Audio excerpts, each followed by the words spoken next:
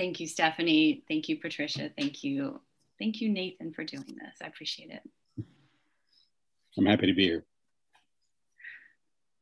So where do we start? I think you should start by reading from Bewilderness, if you're ready. Okay, I'm going to read. I am ready. I've got it marked. I'm going to read a quick 3.5 pages. It takes 5 minutes tops, and then we will get down to chatting. So this is just the opening moments from Bewilderness. As soon as Luce's going away party wound down enough for me to slip off unnoticed, I went outside and sat on the little wooden bench across from the restaurant. I guess I'd always known she was going to leave, even before that first instant release summer, when she was nothing more to me than a fellow cocktail server, alone and drifting. You could tell she was the kind of person who needed to scrape more out of life than most. But Luce was also someone who liked to drag stuff out as long as possible, so of course she wanted to give one final hug to every last coworker, from the waiters who always skipped out on their closing duties to the hosts who made sure to give you all the worst customers until you snuck them a coffee mug of wine.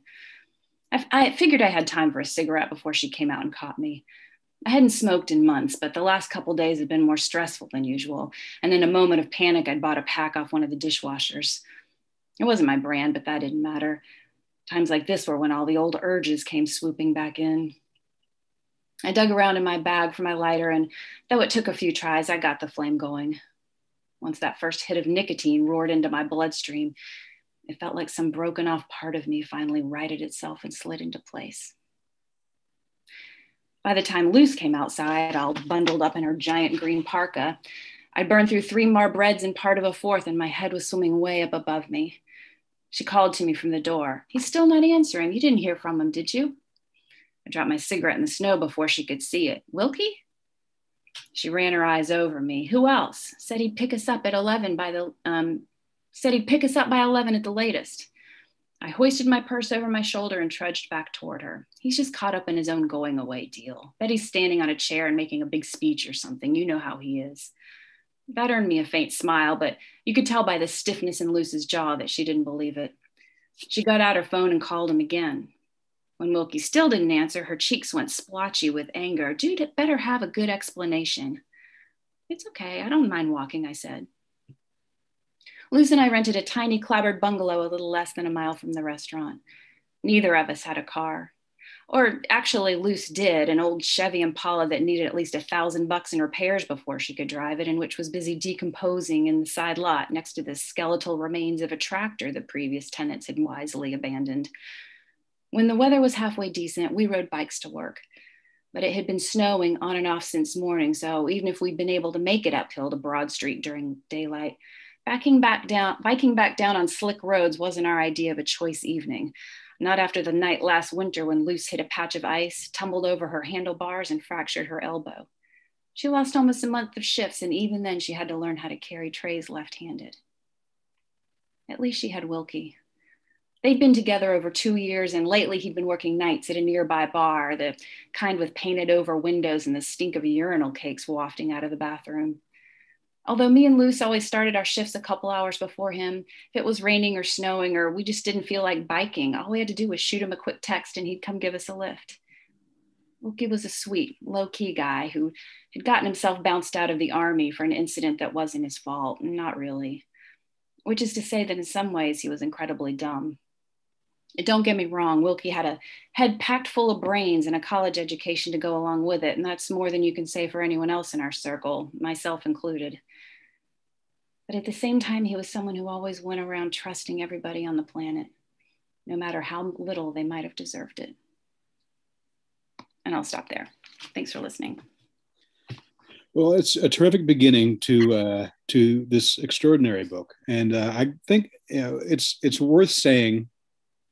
One of the reasons I'm so excited to do this with you is that you and I have been friends for quite some time. And one of the things this book is about is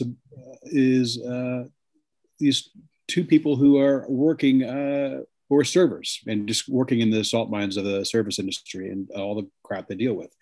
it is also about these two young women, their friendship, and about addiction, of course. But it's especially satisfying sitting here talking to you, because we were both in waiting tables and talking about our writing and hoping that one day we would be able to get out of there. And that's happened. And here you are with your debut novel, and it's so exciting. So everyone, Nathan and I met in Asheville waiting tables at Biltmore Estate. And we would talk and laugh, and Nathan always had this notebook full of writing, and he would write, and I would be like, oh, I wish I could actually write while I'm working. I'm too busy being traumatized, I think. Which is why Nathan got out years before I ever did, but I have clawed my way out. I might well find myself back there one day, but me too. For now, I am out of the salt mines for now. So let's talk about Bewilderness. It's been out since what, June 1st, right? Yeah. And it is I never read your writing while we were friends in the restaurant, even though I tried surreptitiously to ask every once in a while. I just didn't, it didn't work out that way.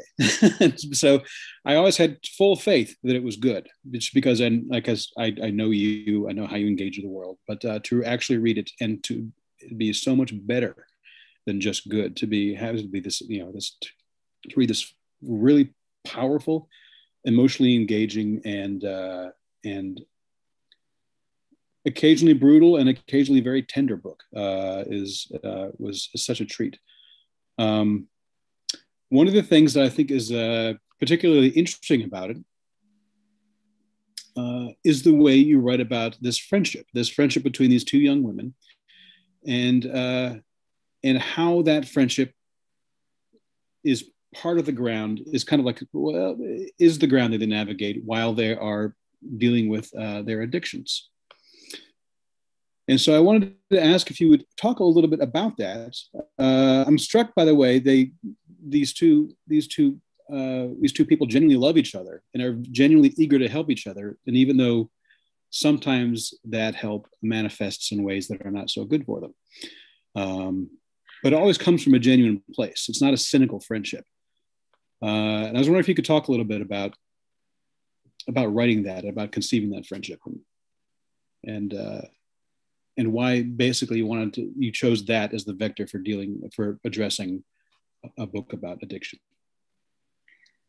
Yeah, I've been thinking about, and I want to ask you this, Nathan, at some point, but I've been thinking a lot about, how we're so often told, write what you know. Mm-hmm. And I've also heard write what you know is one thing, but also write what you want to know. And so I like that. To me is more stimulating. Write what you want to know. What do you want to find out? So I approached this, and all I knew was that I wanted to write a novel and get out of the salt mine. So, okay, what do I want to know? How can I imagine this? How can I seduce myself into opening a document day after day for what I knew would be years? And I didn't realize this until very recently, probably within the last 2 or 3 weeks, when I did an interview with a friend who asked me a similar question. And I thought, I was so incredibly lonely at the time when I was writing this novel. I was in school at Florida. I went back to school, and I was older than almost all of my colleagues. And although I had friends, it was never enough for my greedy little heart. So I think I created this friendship because I so desperately needed it in my life.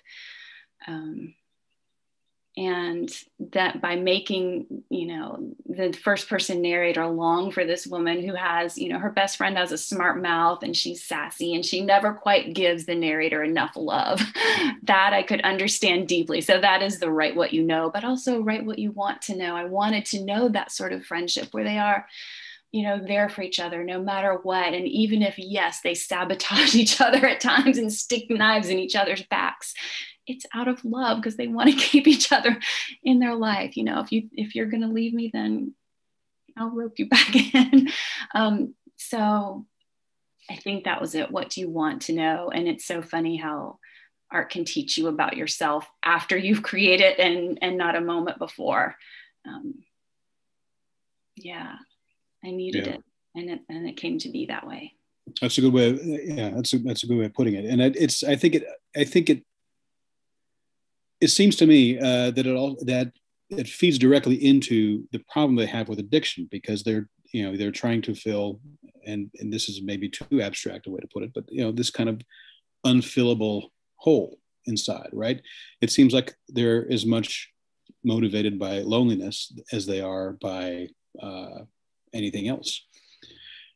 And it's interesting to hear you talk about not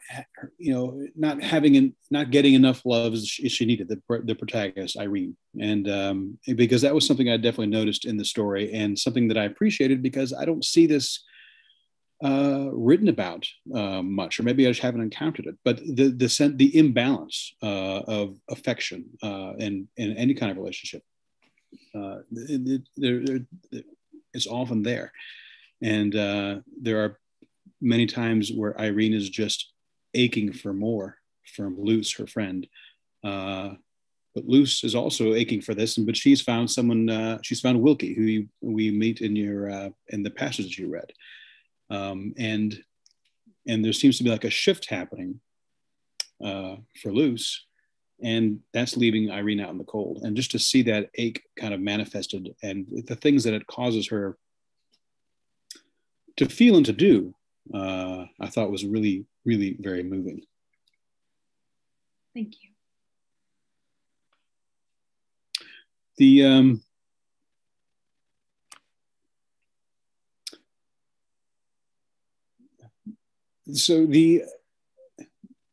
Which leads me to questioning, wanting to ask about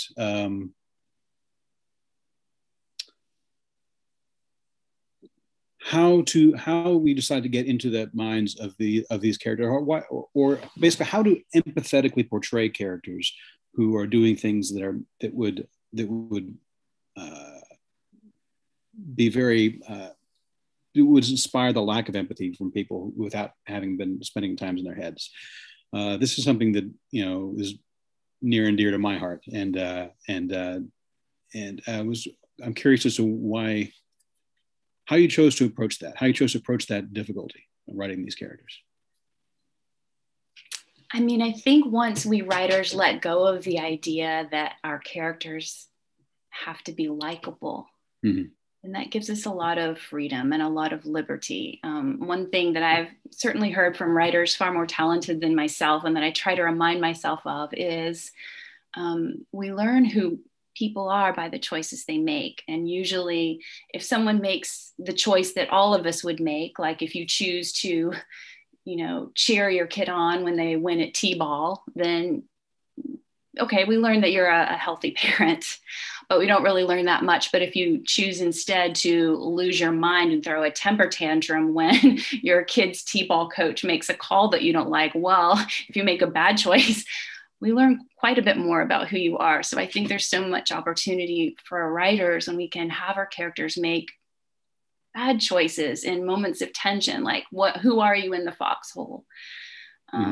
Then that reveals who these people are. I think it just gives us so many more opportunities than, I think as writers, we tend to be good observers and we want to watch and see what's going on. But I think that can be a bit treacherous for characters instead, if our characters can, be the guy who loses their mind at the T-ball game, or who lies to their friend in order to keep their friend in their life, or who, steals something because of something. Or in this case, we all, I think most of us bring some sort of bias, some sort of, to opioid addiction is highly, there's a lot of stigma surrounding it.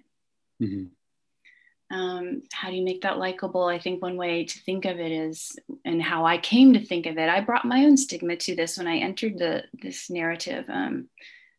People take painkillers because they're in pain. who among us does not want to get out of pain somehow? Yeah. I mean, if we can think about the pain that we're all in, I mean, look at this planet is on fire. We live in a nation founded on white supremacy. You know, people are dying of COVID. People are dying of all sorts of things. There's incredible poverty in our country. I mean, there is pain everywhere. It's really surprising that more people don't use. And then when you throw capitalism into it and how so many like corporations profit from this, I mean, I think people are doing pretty darn good as it is. And we need to do a lot better.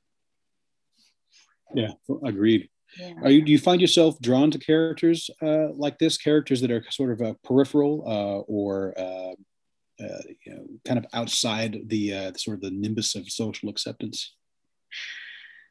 I love characters like that. I love to read about them. I try to write from that point of view. I was born and raised in Greensboro, in a low income family, and waited tables for years. I mean, this wasn't, you know, my waiting table experience wasn't like the tourist experience of waiting tables while I was in college on weekends and then I got out and got my job. No, I dropped out of college to wait tables and continued to wait tables for so long that I'm not even going to tell you people how long it was. But let's just say in my acknowledgments, I say it was over 20 years.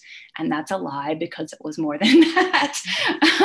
That's how long I did it. And so on the periphery, to me, that is the center.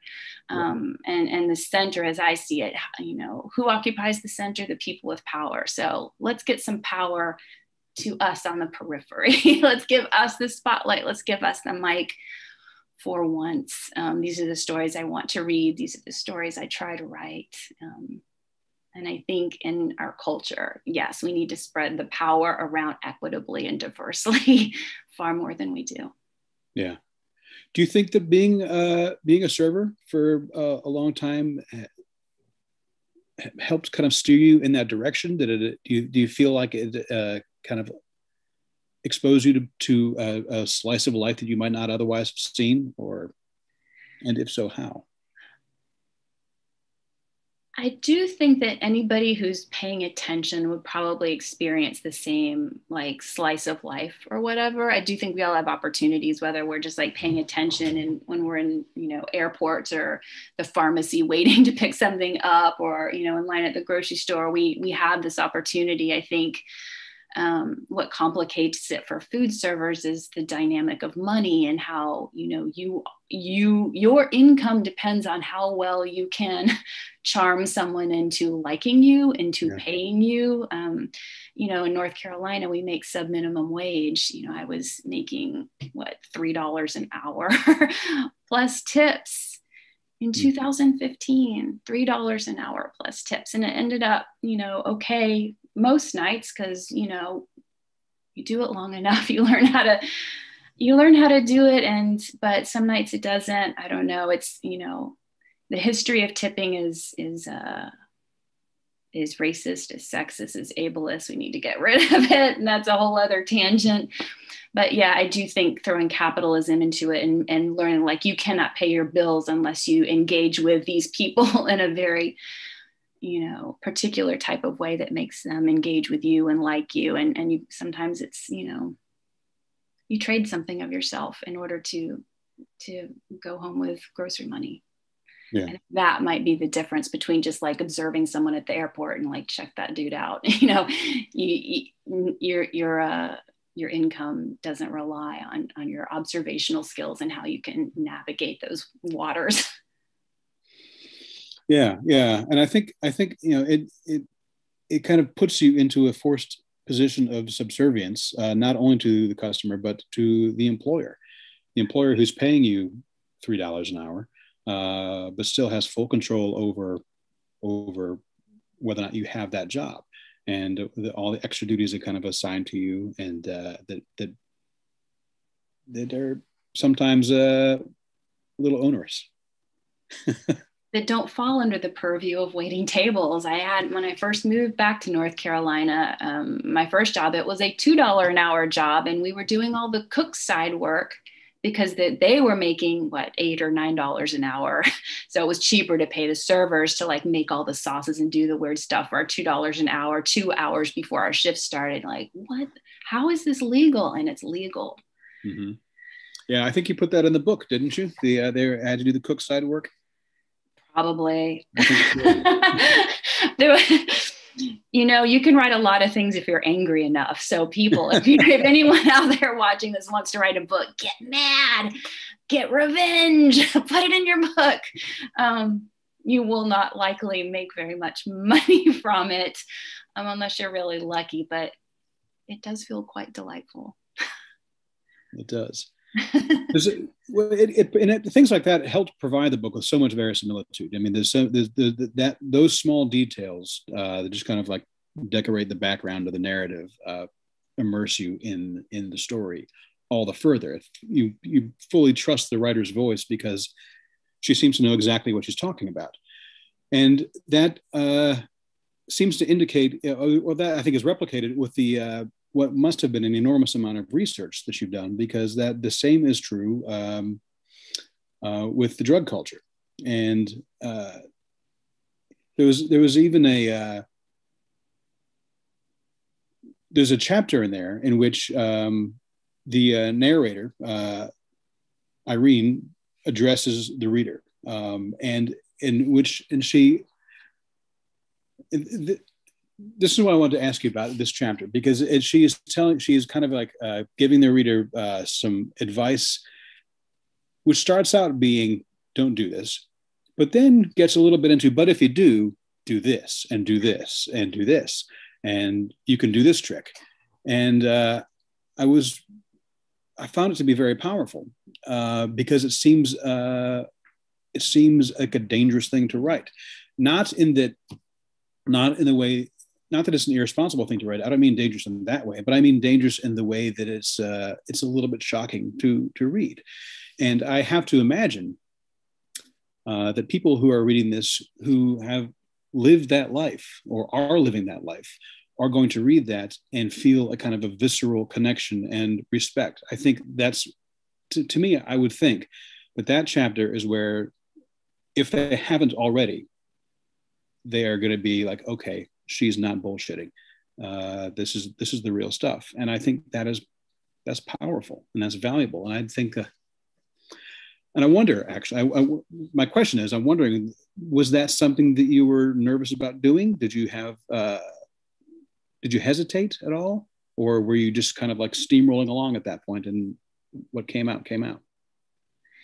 That, many of those chapters were quite worked over and struggled through and cursed over and tried to get my partner, Jared, who is a far better writer than I am, to write, please write this one for me. And he would never do it because he's so mean.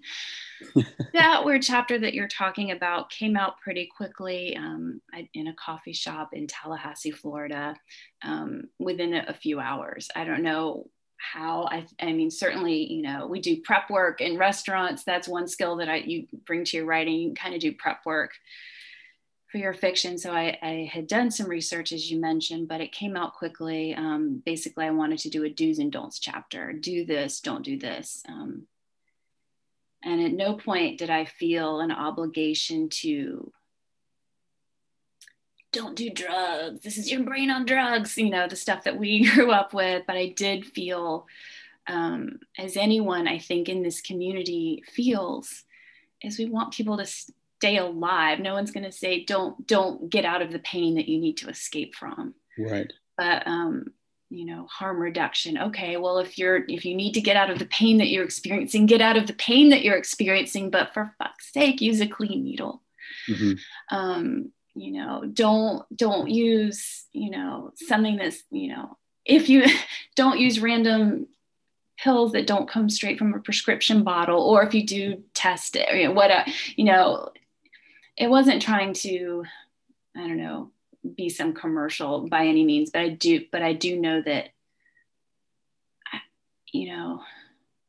I dedicated the book to those of us who are no longer with us.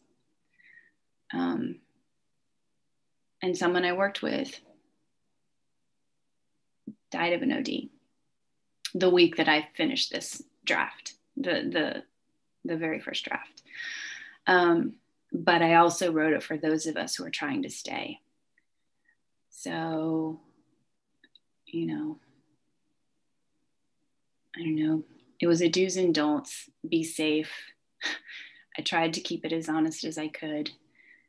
And it came out quickly, and I let it ride. And yeah, that's the origin story of that chapter. I think that's all the better for it. I think when you talk about not wanting to make it a commercial, I think this is why this book succeeds, where others I have read that deal with this kind of thing fall down, because I feel that there is a need that some people, that a lot of folks have, a lot of writers have, to be a little didactic and to be a little condescending, frankly.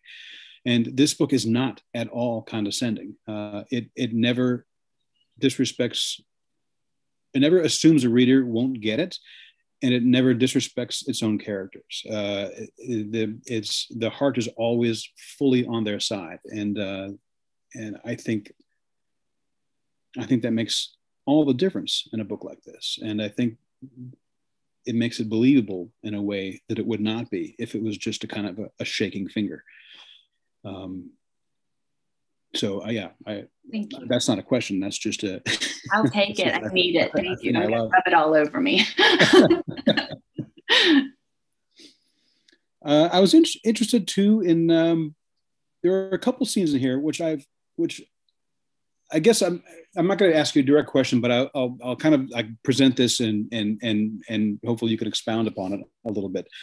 But there are a couple of scenes in which I admired the restraint in which I think one's instincts as a writer might not normally to show restraint. And I won't get into what the scenes are because the reader should experience them. But there's a scene involving the two friends being roofied, in which something quite dreadful is alluded to have happened. But you don't, not only do you not go into detail, but you don't even spend a lot of verbiage on the after effects. It's like a note that you hit, and instead of hitting it again, you just kind of let that note ring and just kind of sustain itself over, a few pages. And it's this eerily effective, little spike of horror in this story that, and I was just, and so, okay. So what amazed me about that was the restraint. And I was just, just as a person who also writes, just thinking about the craft of it, I was like, I would never have thought to treat it that way. And it's so effective. And there's another scene in which there is a deal happening. Someone is held at gunpoint, and it has all the. It's like a set piece. It's like a cinematic set piece. The tension is slowly being cranked, and you can just see all the characters aligning themselves here and there. One person's going this way, and when one encounters this, one expects a particular kind of resolution. That resolution doesn't happen, and instead, the narrative weight is on this very human, cynical, the characters are cynical, not the scene. The scene is heartbreaking.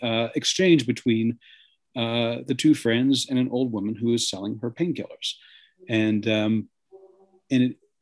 I just found, I was struck by the choice of where you put the narrative weight in both of those scenes. And so I guess I'm asking you a kind of impossible question to answer, which is to ask you if you could talk about how you decided to weigh those kinds of scenes, or just these sorts of scenes in general, like where you focus the attention. I mean, one of the refrains that I'm always telling myself, reminding myself is, when possible, subvert expectations, try to make it fresh. I don't want, at all times I felt very conscious of I felt like the reader was a part of the story from the very beginning. I know there are plenty of writers who are like, I don't think about the reader until later on. I'm not crapping on those writers because those are brilliant writers, far more incredible careers than I will ever have. But for me, I thought about the reader from the very beginning, and it felt like we were in on this together. Like we were all in the car together. We were in with the old woman together. And I didn't want my readers to be like, this is boring, I've seen this before, or can you be a little funnier or whatever. I mean, at all times I felt like, you know, I don't know, maybe it's that neediness again that Irene has from Lose. Maybe that was the reader as my friend at that point. I'm like, here, I'm gonna do a song and dance. I don't know. I know for the roofie scene, the weight is different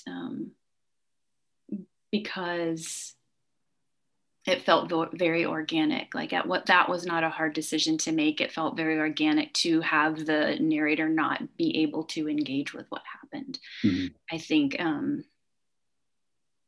you know, and maybe this is part of that write what you know thing. I think that certainly, certainly, I have not engaged with painful events in the moment. And in fact, writing this book was my way of engaging with painful events, sometimes years after they happened, and sometimes spookily before they happened. And maybe we can talk circuitously about that later on. So that felt, as far as the, you know, the deal scene with the old woman, I don't know, to me, that felt like that. It felt like, I don't know, Myrtle Beach stand up or something, like me being silly and then trying to like, okay, how else is this actually not that? I don't know. How is it different? I don't know what I did. Honestly, that was a hard scene to write, and I'm glad it worked for you. It felt like this like puppet show, but also it's the one scene in the book, or not the one scene. It is one of a few scenes where there's literal truth from my life in it, like almost word for word. Mm-hmm. So with this kind of cartoon, you know, stand-up routine, there's also like this, you know, knife in the belly. Right.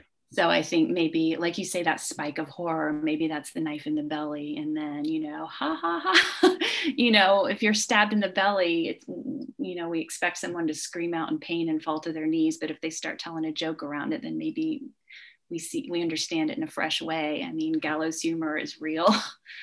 Yeah, absolutely. So, I don't know if I answered that, but that's what I get. It was like, it was like I said, it was a question that didn't really have a possible answer to it. So I think that you did. So do you think of yourself as a Southern writer? Do you for future work, do you find yourself compelled to set things here? And does it matter to you that stories are set in the South? That your stories are set in the South? I mean, for me, one of my things is it's hard to write, and I have to like almost trick myself into opening the document day after day. And I was able to, you know, seduce is the word I use a lot. I was able to seduce myself into opening this manuscript day after day by setting it in a place that I miss deeply. I was living in Florida at the time. I was extraordinarily lonely. I myself was adrift. By setting it in rural North Carolina, which, you know, this is based on where my father grew up. It was the realm of my childhood. I could visit it every day and feel, okay, I'm writing this fucking crazy book, but I'm surrounded by terrain that I know and love. So this is, you know, by virtue of it being in the South, it's a Southern book. And yet I don't necessarily consider myself a Southern writer. My next book moves all over the United States. Right now I'm writing a scene that's set in Philadelphia. So I don't know. I think, you know, maybe because of COVID, I wanted to travel.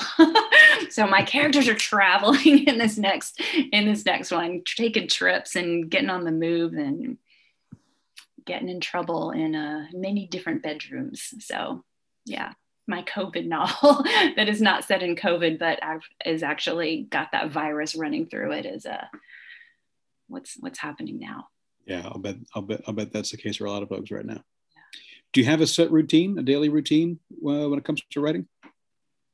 Are you a daily writer, or are you? I used to be a daily writer. I miss being a daily writer. I am no longer able to be a daily writer because I am a daily teacher. Now I have a job where that I love. It's the first job in my entire life that I've ever loved. And I told my mom that I had a job that I loved, and she's like, all my life I never had a job that I loved. So I'm so grateful for this job that I love, but it also means that I don't have time to write every day. I try. We all do the best we can. Yeah. Again, down with capitalism. Give us some money and let us be artists. Whatever. We'll figure it out. We'll do the best we can on this little planet.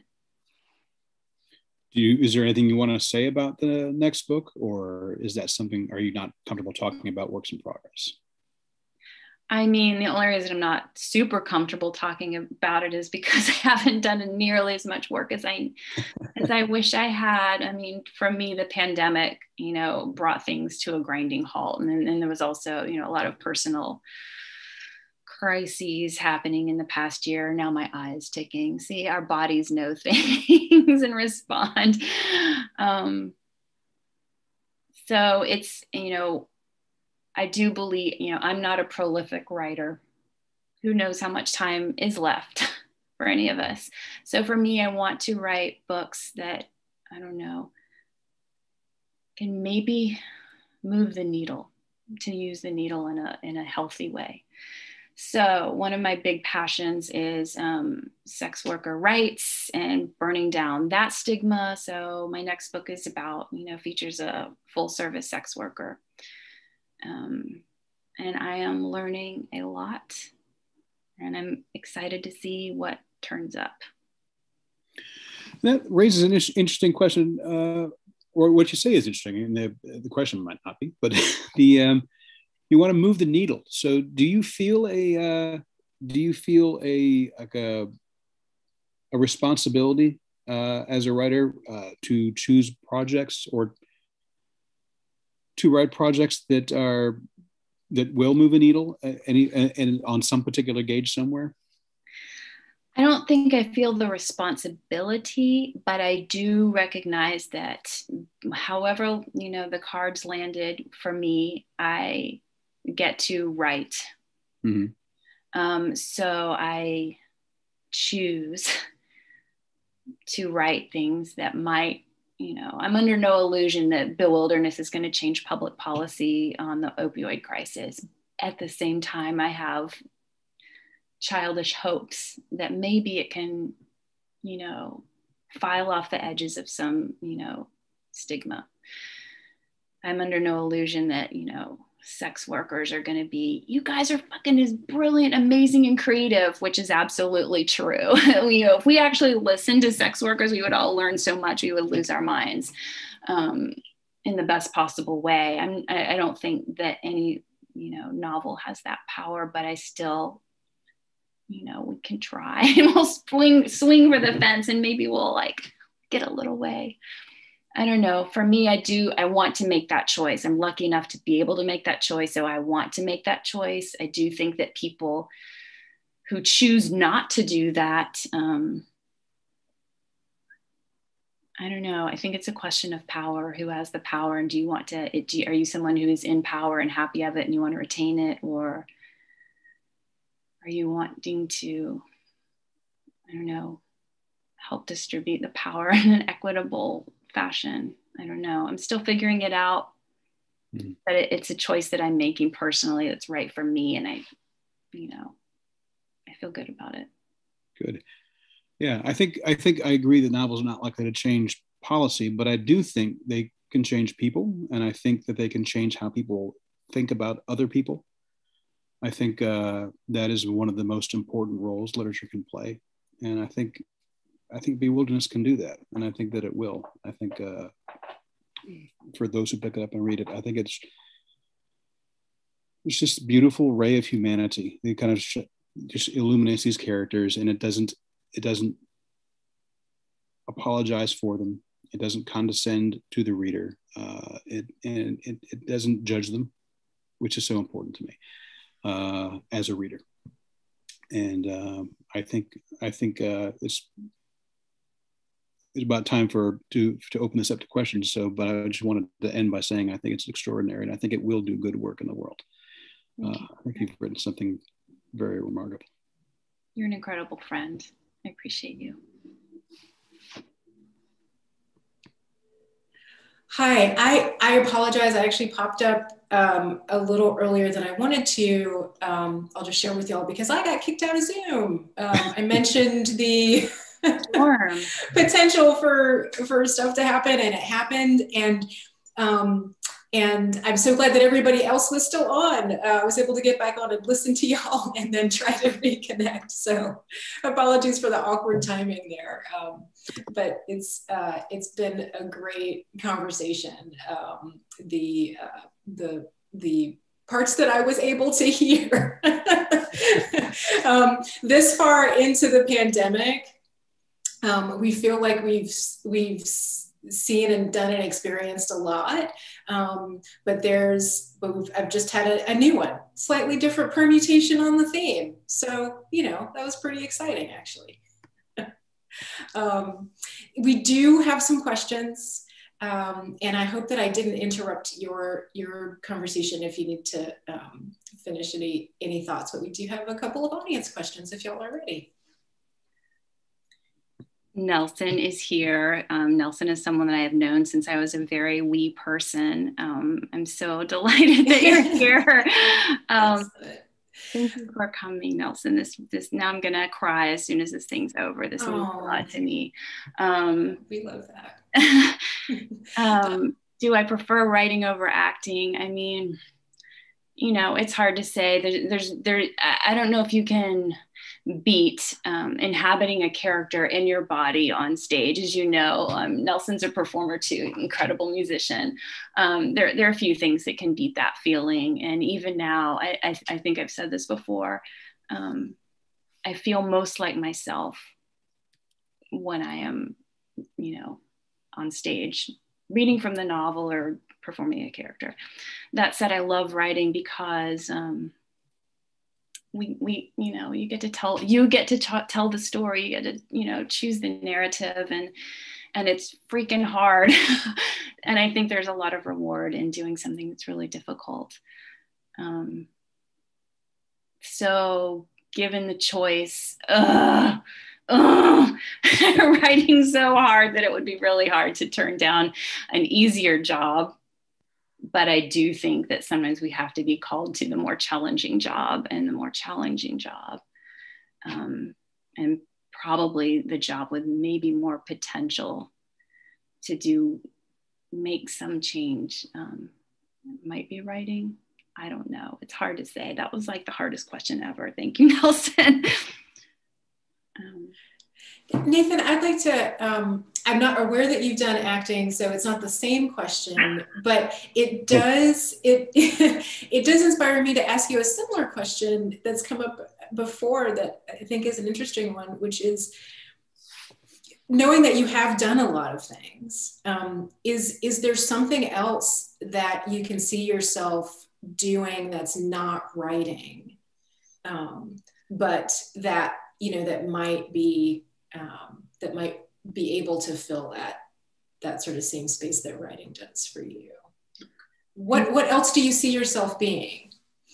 I think I would always be a creative person. I think if I got to the point where I didn't have the stamina to write a novel, which is an incredible athletic feat. It's like really rowing across the ocean in a tiny little canoe is how it feels like, or, beating through this forest and all you have this one little snake stick.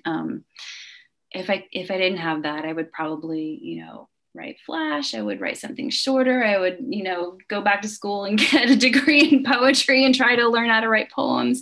If I couldn't write, I would, teach myself to paint, go to school for that. I don't know. It would be something. Yeah, I don't know. I think that's the only way for, to live a life that, for me, that doesn't drive me to numbing myself with unhealthy substances. Nathan, what about you? More creativity for you as well, or do you see something else? When I was younger, I I played trumpet a lot, and I got to be pretty good at it until I stopped in college. But I don't know. I think this is the only creative means that I have at which I'm even remotely any competent at. I don't think anything else would really fit that bill. And as far as so what else would I do? It probably wouldn't be something in the creative field. It would probably be something I enjoyed tending bar when I was a bartender. That was the best job that isn't this that I ever had. And it gave you this wonderful, even much more so than waiting tables, because as Karen and I were saying earlier, that the dynamic has kind of narrowed down to this kind of like monetary exchange in a very specific way. Bartending, they all come to you, they're hanging out, they're having friends. It's a much more friendly relationship, and you get a really interesting cross section if you're in a decent neighborhood bar of a wide variety of people and their derangements. So that was I could see myself being happy doing that again. Thank you for that. And we have another question. Kathy is asking, what insights do addicts have to share with us? I would say that I've heard people who have substance use disorder, maybe the right word is metaphor or comparison. I've heard it said that it's often useful to look at it as something similar to someone who has a learning disorder. So so I would say that how do you navigate the world with a brain that isn't operating the way that probably many brains operate? How do you work? What is your workaround? What is your solution? What do you do when your brain gets in your way and says, do this, even though it's potentially deeply unhealthy, and now in 2021 potentially fatal with all of the fentanyl on the market and so many counterfeit products. Someone I'm very close to almost died in January because of half of a pill that was fake. So what insights, I guess the same insights that anyone would have who has had to navigate hardship, trauma, disability. I think we learn and grow from that. And I would not want to speak for any individual. I would say that the person I know who almost died in January, that insight, and they're not here tonight to share it, but I feel pretty comfortable saying that their insight would be live every freaking day fully and follow your passion. You don't know what's coming. You never know when it could get snatched away. Make healthy choices and take care of people you love. I think they would sign off on that. Thank you for that question. And Matt Mueller's here. It was another good Someone friend. else you know. Thank you, Matt. That makes me so happy. How do you balance teaching and writing, and how does one influence the other if you had to choose? Is teaching or restaurant work better fodder for writing? Balancing teaching and writing is an incredible challenge. I would rather ask everybody else that question, because that's one answer I absolutely don't have, especially when you have wonderful students. I'm lucky. I teach at a place where I have really great students right now. I guess I've always had great students. What am I talking about?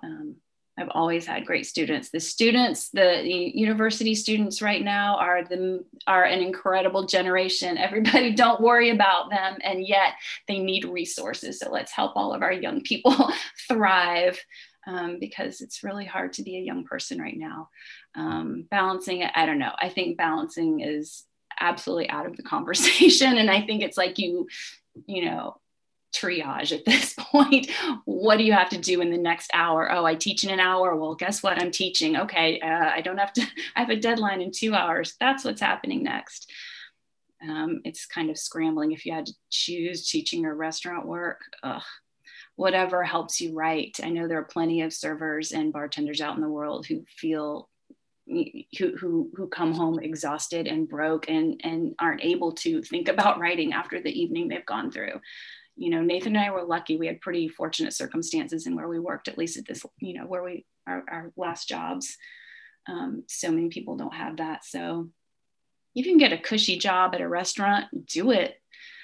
They're hard to come by. You can get a cushy job as a teacher, do it. They're hard to come by.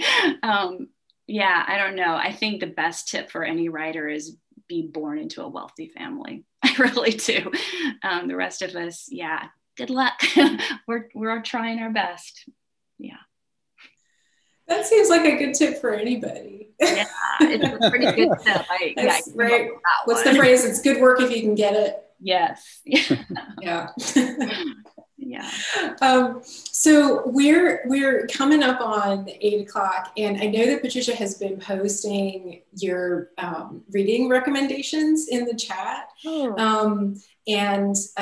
I want to actually give you both the opportunity to do some of what we call in the book business hand selling. If you'd each like to pick a couple of titles that you would like to leave our audience or our viewers whenever they're watching with books that you think they should pick up. And before we do that, I just want to remind folks to purchase Bewilderness. And purchase from Malaprops if you can. If you're here with us, if you know we're your home store, we appreciate your support. It helps us do what we do. If you're not here and you have your own local indie that you support, please support them. Just shop indies first. That's yes. All we ask, and yes. We feel like it's pretty important, and that we're all in this together. And also, please, if you haven't read Nathan's books yet, please do that. He will, I'll just go ahead and say it, scare the crap out of you. Don't let the mild-manneredness deceive you when it comes to how dark the writing can get, but it's really good. So highly recommend. And we've got signed copies at Malaprops as well. So I just want to encourage everyone to support these authors and independent booksellers. With that, yes, reading recommendations. I'll start with you, Karen. So the first one I'm picking, it's called Marriage of a Thousand Lies, and this is from S.J. Sindhu. Sindhu won a bunch of awards for this. I love this novel. It's about a Sri Lankan immigrant woman who comes here and has to have this. She's queer, but she's married to another queer man so that they can then have their own secret lives on the side. But then they, you know, of course, she meets someone that is my marriage right for me? It's really wonderful and thoughtful and smart and funny. The other one is a story collection called The Rock Eaters by Brenda Penato. Short stories. There's some magical stuff in here. I haven't read all these stories yet. This book just came out last week or 2 weeks ago. So smart and just wise and wicked. And yeah, those are the two that I brought a whole stack here, but we're short on time. So those are my two. Excellent. Thank you. Nathan, what about you? I'll be quick too. And I have three titles I wanted to mention. One is a novel called The Fisherman by John Langan. All of these are kind of like dark fantasy sorts of, or in the case of Langan's novel, a horror novel, but very, he writes in sort of a Jamesian tradition, where, layered narratives, nested narratives, and it's a beautiful novel. And two short story collections. One is Furnace by Livia Llewellyn from Lethe Press. Very dark. It's dark enough that you should be aware that you're going to be in for a ride going in. And the other one is by a writer named Priya Sharma, a collection called All the Fabulous Beasts, which are just beautiful fantasy stories. All three of those I recommend very highly. Wonderful. Thank you. Thank you both for adding to our to be read piles. We always like to leave audiences with that. And thank you for the conversation this evening. Karen, congratulations on your novel. And I just want to say how much I appreciate both of you spending time with us, and Karen in particular, for just the really authentic way that you've shared your work and your insights this evening. Thank you. I think that it's been a really edifying event on multiple levels for that reason. I'm really grateful for you hosting this event and for inviting me to do this. I appreciate you so much. Well, it's been our pleasure. Thank you. And Nathan, thank you for joining us from down the street, spending some time with your friend. Oh yeah, I mean, it's always fun to do something with Malaprops, and it's just a special treat to do something for Karen's book. So yeah. Wonderful. Very Thank happy. you. Thank you both again so much. Everyone out there, thanks for joining us, spending some time with us. Please stay safe, stay well, take care of yourselves, read some good books. And we look forward to seeing you again soon. Thanks so much, everybody. Good night.